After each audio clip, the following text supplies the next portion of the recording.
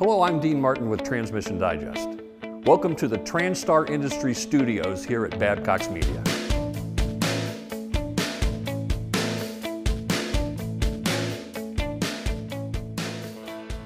Today we're going to discuss the 6T40 rotating clutch drum.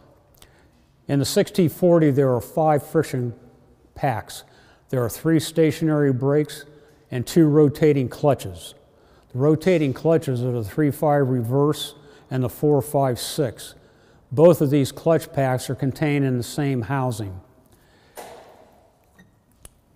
The number one problem that General Motors had, not only on the 6T40, but on the 6T70, when it comes to the rotating housing, is the 3-5 reverse wave spring. These wave springs are notorious for breaking, and they have been updated to a better material, hopefully that they work long term. Beyond the wave spring breakage, the 6T40 has also had an issue with snap ring pop out. The backing plate is held in position in the drum by a snap ring. There was a slight recess initially, but it wasn't sufficient to keep the snap ring in position. So what General Motors did was to modify the 3-5 reverse backing plate to put a deeper recess in.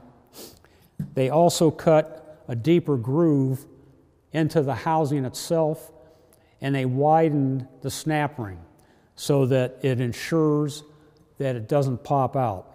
This was something that the 6T70 did not have a problem with. So when you're working on the 6T40, make sure that you have the right combination of the drum, the snap ring, and the backing plate to make sure that you don't have a snap ring pop off like they originally had. The next thing you have to watch for is an upgrade. In 2012, General Motors switched from a Gen 1 to a Gen 2 application. When that occurred, not only was the housing changed, the drum changed, but also the retainer, the spring set, and the piston, and the inside of the drum. The Gen 2 application retainer, as you can see, is a much smaller hole. These are bonded retainers. The spring set was also changed and is substantially different than Gen 1. And the piston was modified so that it no longer has a seal groove cut in it like the Gen 1 applications.